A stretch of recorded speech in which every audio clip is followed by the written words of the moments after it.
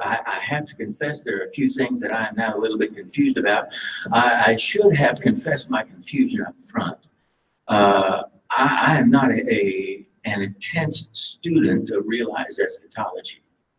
John will tell you that I've had to ask him for some clarification on some points. And apparently, there's a whole bunch of other points that I need more clarification on.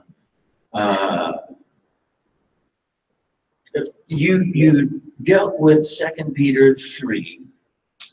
No, I didn't quite get there. Well, no, okay. I will next you time. dealt with my question on 2 Peter 3. You went to 1 Peter. Did I understand you to suggest the idea that these are Jewish Christians rather than Gentile Christians? Peter addresses the diaspora. That is correct. And so well, now, okay, that's a yes. These are Jewish rather than Gentile absolutely. Christians. He is a minister to the circumcision, okay. Galatians 2:8 and 9. All right. Yeah. Again, Primary. Okay. I'm just saying I've explored tons of commentaries, etc. And this is the first time I've encountered anyone who suggested that the audience of 1 and 2 Peter was primarily Jewish rather than Gentile. But we'll set that aside for the moment. In, let's see. Yeah, look at there. They're still there. The third question that I asked. When Jesus said this in Luke chapter 20, you responded by talking about spiritual death and spiritual resurrection and such, if I understood you correctly. However, Jesus here is responding to the argument of the Sadducees who reject the bodily resurrection. And so he is arguing for bodily resurrection and describing what it will be like in that resurrection. And so contextually, this deals with the Sadducees' wrong idea. Let me dash hurriedly over a few more of these questions. We talked about this one briefly. The fifth question. The resurrection of the dead is a core doctrine of the New Testament, mentioned in nearly every book. Some say that it happened in AD 70. Okay, we can't deny that it is shot through and through the New Testament. Matthew, Mark, Luke, John, Acts, Romans, 1 Corinthians. Do you get the point? The idea of the resurrection, the dead rising, however it wants to be described, the idea of the resurrection is shot through and through the New Testament. It is, in that sense, a core doctrine of the New Testament.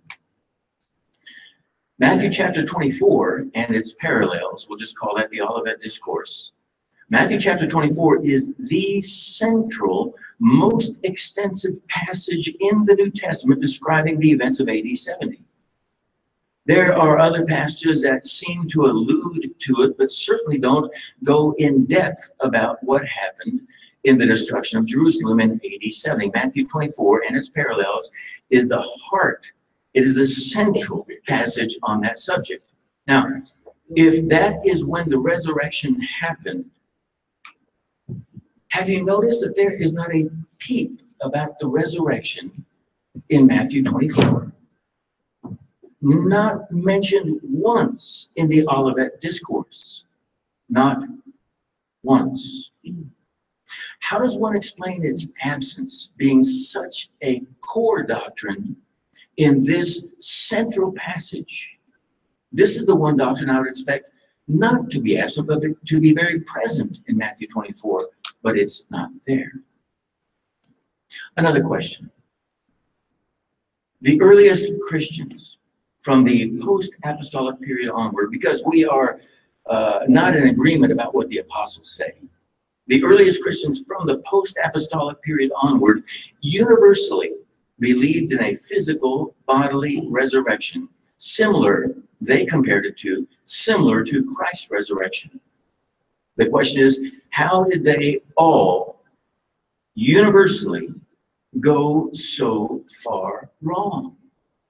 Immediately, because there's no transition period. There's no period of a century or two where somebody is kind of toying with this idea that maybe the resurrection isn't going to happen and such, but instead, immediately, the earliest Christian writings, I'm talking from the 90s AD, speak of the bodily resurrection. How did they go so far wrong immediately, universally? Now, This is the type of reasoning that we use. Remember, I talked about how we must be convinced by plain scripture and clear reasoning. This is the kind of reasoning that we use with doctrines that are peculiarly, uniquely ours in churches of Christ. We use this argument in regard to a cappella music. We point out that the early church never used instrumental music. It's not until centuries later that instruments were introduced. We use this argument in regard to baptism by immersion of adults. Infant baptism, sprinkling for baptism, is nowhere found in the early church writers. We use this argument also in regard to Lord's Supper being observed every Sunday. Very few denominations do that. We point out to them that the early church did that. So we use this line of reasoning when we argue with denominations, and rightfully so. This is a good line of reasoning. This same line of reasoning tells us that since the early church universally believed in a physical bodily resurrection, how could they have gone so far wrong immediately 100% of that? Another question about Revelation. I love the book of Revelation. There are some who are not preterists who believe that Revelation was written early, that is before 70 AD, and that the central theme in Revelation is the destruction of Jerusalem. My question to them and any who go that direction is this. When in history, in other words, written history, when in any of the writings of anybody, when in history or in scripture, is Jerusalem ever referred to as a city on 7 hills or on 7 mountains? When? And why would the Christians in the first century in Asia Minor, when they hear in Revelation 7 verse 9, here is the mind which has wisdom, the 7 heads are 7 mountains on which the woman sits. Why would any of them think of Jerusalem rather than Rome? Because Rome is spoken of repeatedly in the classical writers, Virgil, Martial, Cicero, and a host of others. Rome is spoken of as the city built on 7 hills. When is Jerusalem ever spoken of that way? I know I've seen people go to the writings of Josephus and others and picked out from various passages 7 different hills or mountains. That's not my question. Let me make it clear. The term, a city that sits on 7 hills. When is that ever used for anything other than Rome in ancient times? How much time do I have? 2 minutes right now. All right, cool. About 4 more questions. Acts 1, verse 11. I said Acts 1, verse 11. It says that they also said, the 2 angels said to the men of Galilee, why do you stand looking into the sky? This Jesus who has been taken up from you into heaven will come in just the same way as you have watched him go into heaven. Question. Was Jesus expected to come in the same way as they saw him ascend into heaven? Next question. John 5, verses 28 and 9, Jesus says, do not marvel at this, for an hour is coming in which all who are in the tombs will hear his voice and will come forth, those who did the good deeds to a resurrection of life, those who committed the evil deeds to a resurrection of judgment. Question. When do the dead in the tombs rise? And associated with that, when do the wicked dead rise? Because Jesus speaks of that there in John 5.